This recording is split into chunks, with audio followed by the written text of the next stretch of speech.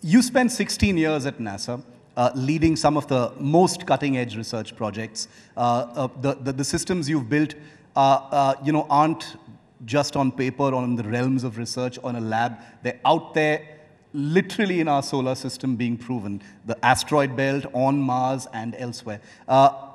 In your 16 years and beyond, Dr. Sengupta, have you ever come close? Have there been moments in your work, in your research, when you've come close to getting a sense that there's going to be a breakthrough to that eternal question, are we alone in the universe? So I actually absolutely believe that we're not alone in the universe, and it's actually probabilistically unlikely that we would be the only organism. And I think when I was working on the development of a cryo-explorer for Europa, which is one of the moons of Jupiter, it actually has a liquid water ocean. So I honestly think that when we're able to send something to melt through the ice on Europa, we will find some type of life form. It probably won't be an intelligent life form like us, but it will be an organism. And that really will change our perspective, because it's not just about Earth where life exists. It could be many, many places in our solar system, as well as beyond our solar system in our galaxy and in other galaxies. So you're saying that life definitely exists outside the solar system, but you're saying that you believe that Europa, which is a moon of Jupiter, right here in our solar system, when that probe actually goes there, digs down into that moon and reaches that liquid ocean, you strongly believe there will be life. So there will be alien life, as it were, in our solar system.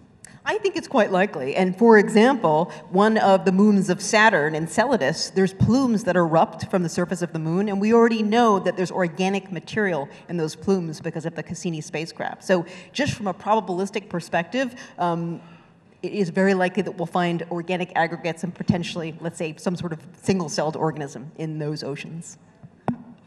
While all of us are processing some of these things we're talking about, stuff that's happening in Mars, the asteroid belt, systems moving at blinding speed that are beyond our immediate conception, there are many, I'm sure, Dr. Sengupta, who've asked you through your travels and your talks about why are we looking so much into space? Why spend all this money on space travel and, millions, if not billions of dollars on a space program when we've got so many problems to solve here on Earth? How do you, I know a bit of the answer, but how do you address that question?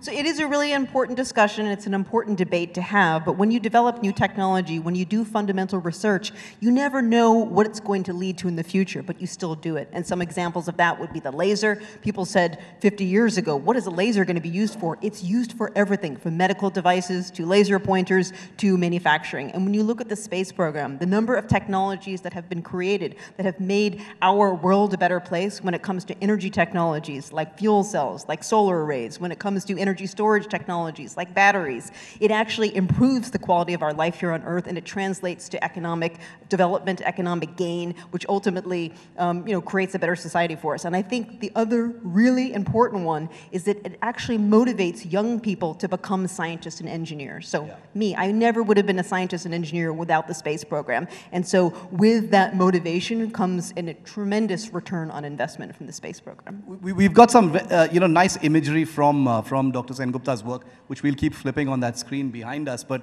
the reason why I believe Dr. Sengupta when she answers that question, which I'm sure most space scientists are asked, is because she's a person who has actually literally put her money where her mouth is, taken many of the learnings and technologies, her education, her career, her achievements in space research, and applied them to real problems here on Earth. Isn't that true, Dr. Sengupta? The things that you're doing right now are about solving problems here on Earth.